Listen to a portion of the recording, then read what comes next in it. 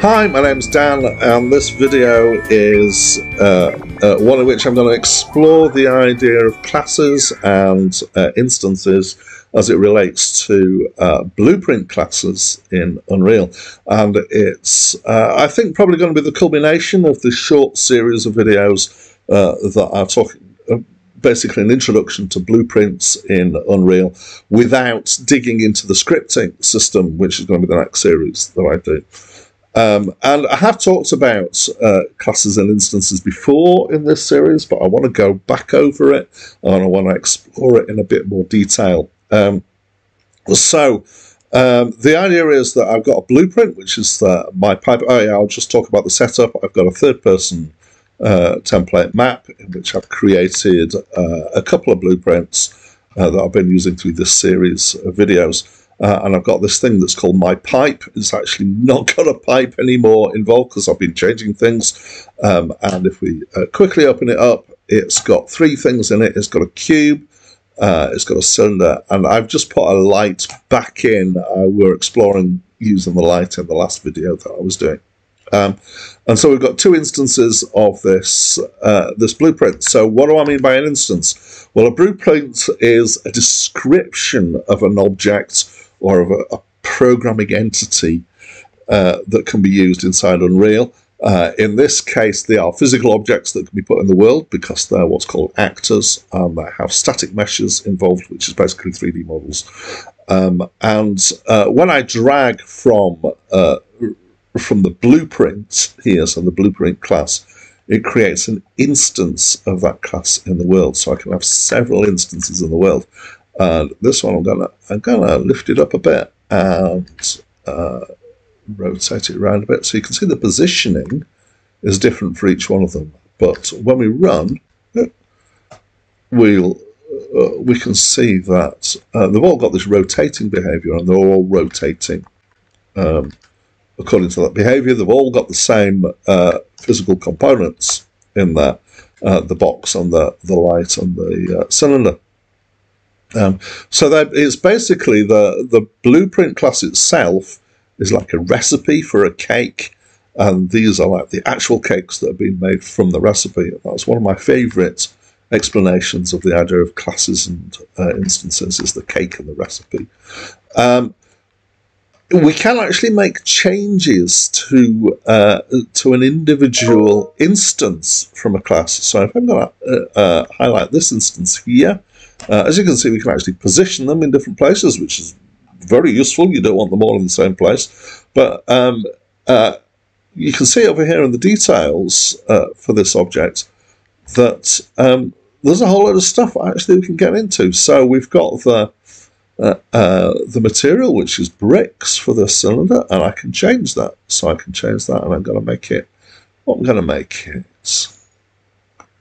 let's make it rusty metal. There we go. It's going to take a little bit. So we've changed that instance, the material that's being used. We can change the material that's on this cube. Actually, so I haven't. The reason why I've been able to do that one directly is because that cylinder is the root object of the blueprint. We can get to the lower object. So I can get to the cube here, and that's got a basic shape material on it. So I'm going to change that material to be skybox.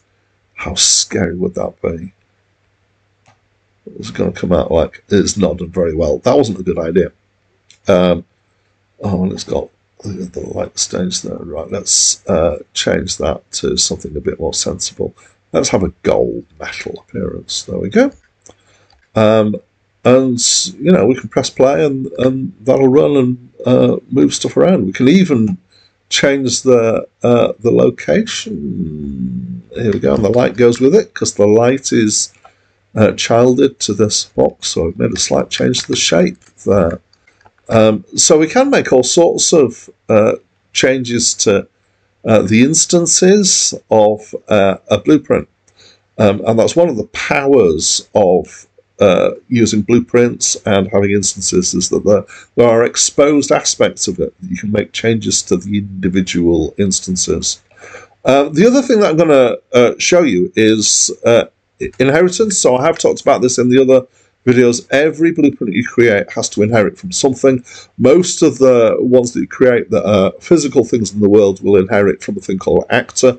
This is inherited from a thing called static mesh actor, which is why static mesh is the root element of this particular blueprint. But what I'm going to do is I'm going to create a new blueprint, and I'm going to make it inherit from this blueprint, which is the my pipe, which is the one that I created myself. So I'm going to go into blueprint class and go down here into all classes. I'm going to type in my pipe, and this allows me to create a new blueprint, and I'm going to call it my new pipe. It's still not a pipe anymore. And if I edit this, so I click into the editor, I see the same things that we've had, because we're building on this basic building blocks.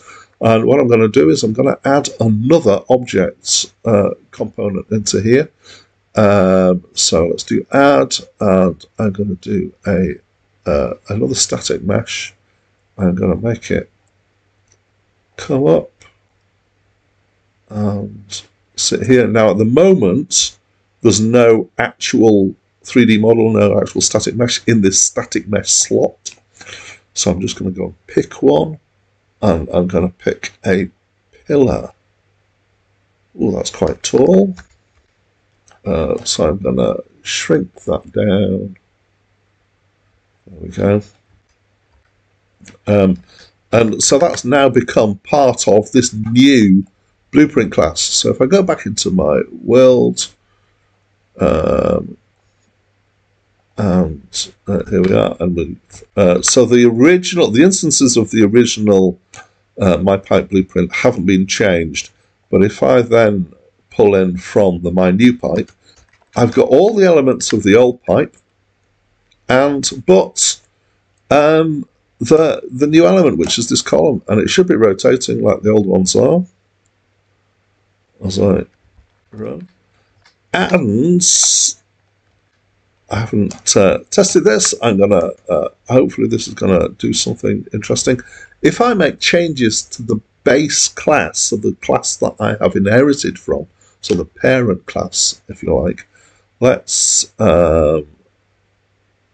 move that light so it's above that column there. That's just a simple change.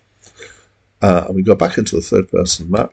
You'll see that has changed in the derived class, so in the child class as well. So changes to a parent class come down the hierarchy and become changes in any child classes that you make.